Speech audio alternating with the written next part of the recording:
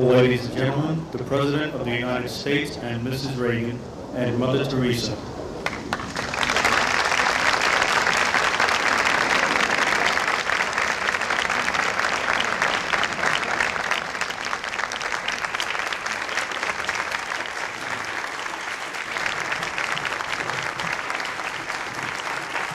That applause is for you, not me.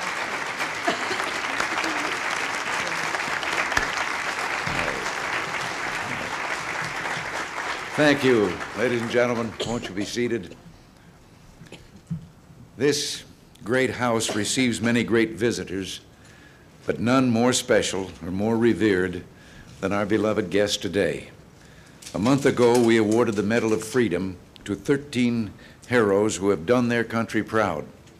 Only one of the recipients could not attend because she had work to do. Not special work, not unusual work for her, but everyday work, which is both special and urgent in its own right. Mother Teresa was busy, as usual, saving the world, and I mean that quite literally. And so we rather appreciated her priorities, and we're very happy indeed that she could come to America this week. Now, a moment ago, I said we'd awarded the Medal of Freedom to heroes who've done our country proud. And I believe Mother Teresa might point out here that she is most certainly not an American, but a daughter of Yugoslavia. And she has not spent her adult life in this country, but in India. However, it simply occurred to us when we wanted to honor her that the goodness in some hearts transcends all borders and all narrow nationalistic considerations. Some people, some very few people, are in the truest sense citizens of the world. Mother Teresa is. And we love her so much, we asked her to accept our tribute, and she graciously accepted. And I will now read the citation. Most of us talk about kindness and compassion, but Mother Teresa, the saint of the gutters, lives it. As a teenager, she went to India to teach young girls. In time, Mother Teresa began to work among the poor and the dying of Calcutta. Her order of the Missionaries of Charity has spread throughout the world, serving the poorest of the poor. Mother Teresa is a heroine of our times, and to the many honors she has received, including the Nobel Peace Prize, we add with deep affection and endless respect the Presidential Medal of Freedom.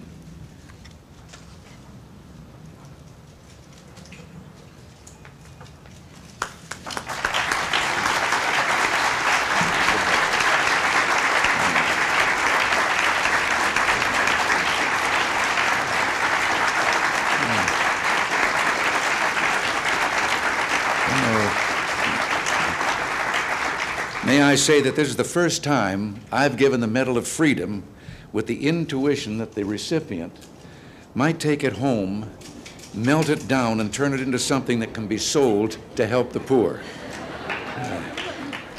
And I want to thank you for something, Mother Teresa. Your great work and your life have inspired so many Americans to become personally involved themselves in helping the poor.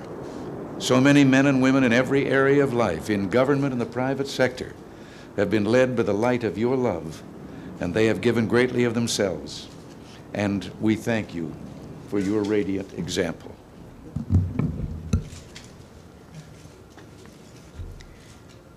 I am most unworthy of this generous gift of our President, Mr. Reagan, and his wife, and you people of United States.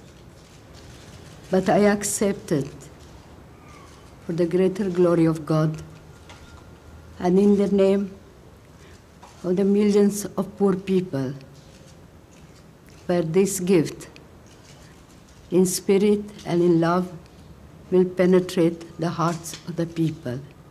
For in giving it to me, you are giving it to them. Through my hands, with your great love and concern. I've never realized that you love the people so tenderly. I had the experience, I was last time here, a sister from Ethiopia phoned me and said, our people are dying, our children are dying. Mother, do something. And the only person that came in my mind while she was talking, it was the president. And immediately I wrote to him and I said, I don't know, but this is what happened to me. And next day it was that immediately he arranged to bring food to our people. And I can tell you, the gift that has come from your people, from your country, has brought life, new life, to our suffering people in Ethiopia. I also want to thank the families here in the United States for their continual and delicate love that they have given and they have shown by giving their children to become sisters and to serve the poor throughout the world. We are now all over the world and trying to bring the tenderness and the love of Jesus. And you cannot go where we go. You cannot do what we do. But together we are doing something beautiful for God.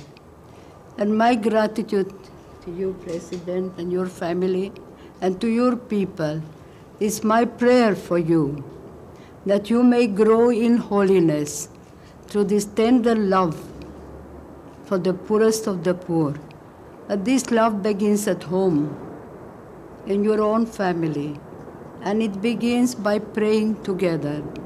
For prayer gives a clean heart, and a clean heart can see God. And if you see God in each other, you will have love, peace, joy together. And works of love are works of peace, and love begins at home. So my sisters, brothers, and fathers, we are going, and all our poor people, thousands and thousands and thousands of people that we deal with, I bring their gratitude to you, and keep the joy of loving.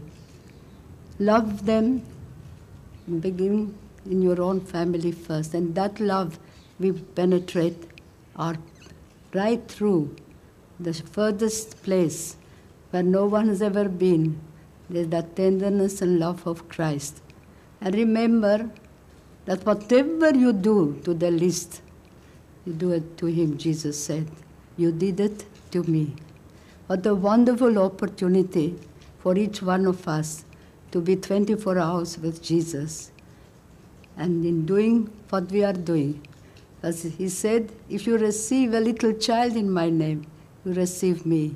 If you give a glass of water in my name, you give it to me. So what the wonderful, beautiful tenderness and love of Christ for each one of us. So once more, I want to thank you for this beautiful gift, which I'm sure it will bring great joy to our people by sharing it with them. God bless you and keep you in his heart.